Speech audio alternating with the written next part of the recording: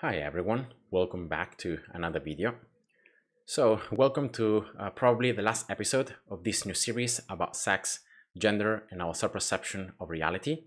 I hope you guys enjoyed the series and I hope you guys were able to learn throughout these different videos different things regarding what is sex, what is gender, different definitions, what science, what other facts about these topics, and I hope you were able to see that our self-perception cannot always be trusted, and we can't give too much importance to how we perceive things, to how we feel and how we think about things, while we deny reality, the reality of our biology, of our bodies, or our sex. There should always be a balance, right, between our self-perception and reality. And when there is a mismatch, we shouldn't adapt and change reality to fit our self-perception, but we should instead fit our perception to reality, because reality is what doesn't change. Reality is not like if you think that reality is different, it becomes different, right?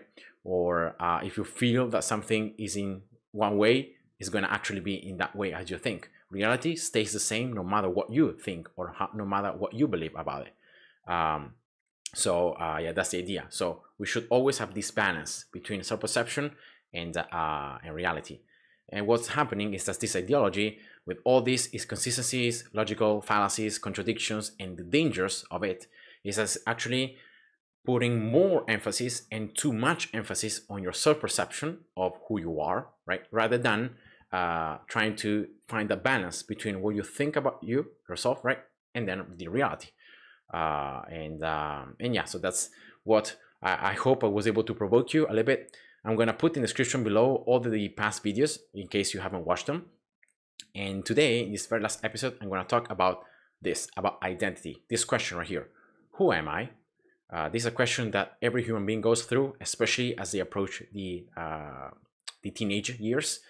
As their bodies are changing, they're trying to figure out who they are, what is their place in the world, and what makes them know what their lives to have value. And what is the biblical perspective about this? You see, throughout this series, I always have tried to show you the glimpse, the fact that the Bible actually agrees with science, that the Bible agrees with what researchers are showing and what the data says. A very common, one of the most common lies that I find whenever you're talking to anyone, that identifies as part of this LGBT plus community, is the fact that whenever you talk to them, for example, that I'm a Christian, I disagree with this ideology, I disagree with some things that you believe, the Bible says that homosexuality is a sin, or that if you follow your desires that are against God, you're actually sinning, so it's not something that's going to be good for you. Whenever you are rebelling or not following God's instructions, right, you are actually doing something that you think is going to bring you happiness, you think is going to bring you freedom, but in reality it's making you to become more captive, more bondage, and it's going to bring you sadness and depression. Whenever you're talking about these things, even if you have, you're very gentle, you're very loving, you're trying to convey the truth in a loving way, but many times what I've seen is that these people always react so violently, as if they are personally attacked, right? They, in name of tolerance, in name of inclusion, in name of free speech, and in name of love, they start being hateful towards Christians, they start being spiteful, they start mocking and insulting God, insulting the Bible, insulting Christianity, insulting Christians, and they are no Christ phobic, they are Bible phobic, and it's quite interesting, right, to notice this, that they call themselves to be inclusive, to be loving, to accept everyone, but then at the same time, whoever disagrees with them is being shut down, is being called names, homophobic, transphobic, is being excluded, is being silenced, and is being hated. It's just interesting to notice that fact. But then the question is, like, why are they reacting so violently? And the answer, as I've talked to different people and I've done some studies, is that the main problem is in their identity, because they are linking and they are grounding their identity on their sex, on their gender identity, on their sexual orientation. They are their identity is rooted on these things, right? Who they are attracted to in their gender identity, in their sex. So if someone comes and say to them, look, your beliefs about this are wrong, or it is wrong to have these attractions or whatever, they are feeling their identity to be attacked, because like they are grounding their identity on these things, right? And this is who they are. They are transgender, they are a man or a woman, they are queer, or they are gay, lesbian, they are these things. So that's their identity. So if someone comes and say to them, look, you're wrong, or the Bible says that you're wrong, then they react so violently because they feel attacked personally. They feel attacked, they feel their identity being attacked. And this is the main problem, right? But then what the Bible has to say about this? The Bible has a message of hope.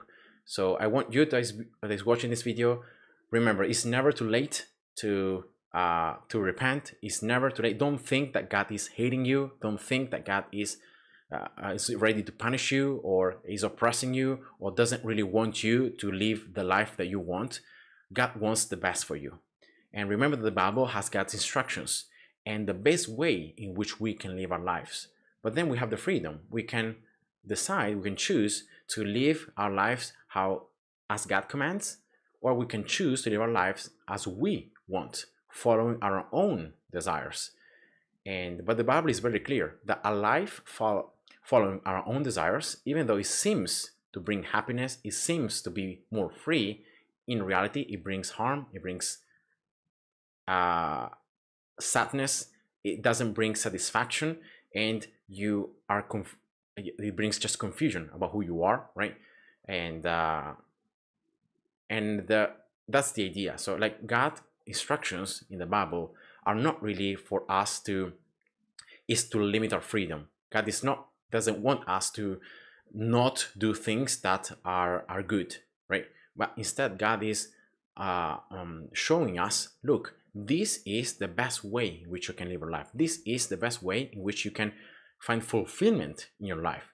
You can find satisfaction in your life. This is who you are. Like God says through the Bible, we're going to look at some verses. God is saying, look, this is who you are. Now, if you don't want to believe it, that's on you. But I've already explained and already revealed what I think about you. What is that makes you to have value? What makes you, what your identity should be grounded on. And this is the freedom that we find in Christ, the freedom that we find in God. And you see, every time that we base our identity on things like sex, gender, sexual orientation, or what our families say, what our friends say, what we think, right? We are just going through a path that's going to lead us into destruction, into not finding fulfillment and finding that purpose for us, for our lives. And so what the Bible has to say about identity, right? The question here, who am I? What the Bible says. Well, we have looked already at some verses. We have seen in Genesis 1:27 that reads, so God created man in his own image. In the image of God, he created him. Male and female, he created them. So every human being is created in the image of God. And that's our identity. Our identity is that we're created in the image of God. That's why human beings have value. They are worth. They have infinite value. That's why human life is so precious, because every single human being, even the unborn one yet, is rooted in this concept that they're created in the image of God. And this is so wonderful, right? Who would not want to believe that they are created in the image of God, right? That's why they have value. That's why they have worth. And that's what the Bible teaches. And not only that, but the Bible also teaches that what are the different roles, right? So man, woman, father, mother, husband, wife, male, female, right? The different roles in society, in families, and that's how societies are to progress. Jesus himself in Matthew chapter 19 takes and reaffirms these verses. Again, the fact that God created human beings in his image and made them male and female, and the fact that Jesus affirms the family role. So Jesus here is affirming the Old Testament. So once again, it's not something that we find in the Old Testament, but also something that we find in the New Testament. But not only that, look at this. I've tried to search here different verses that talk about identity, right? And we have already read Genesis 1:27. Look here, 2 Corinthians 5:17. Therefore, if anyone is in Christ, he is a new creation. The old has passed away. Behold, the new has come. That is our identity. When we are in Christ, so when we trust in him, when we believe in him, right, we are a new creation. That is our identity. Our identity is not based on our sex or on our gender identity or on our sexual orientation or on any other thing. Our identity is actually rooted in the fact that we are a new creation in Christ Jesus. And we are created in the image of God. And then when we trust in Jesus, right, when we are in Christ, we are a new creation. And look at this. We also are a chosen race, a royal priesthood, a holy nation, a people for his own possession. Wow. Then he says here that it's no longer I who live, but it's Christ who lives in me. So we become part, and it's like Christ is living through us. And the life I now live in the flesh, I live by faith in the Son of God.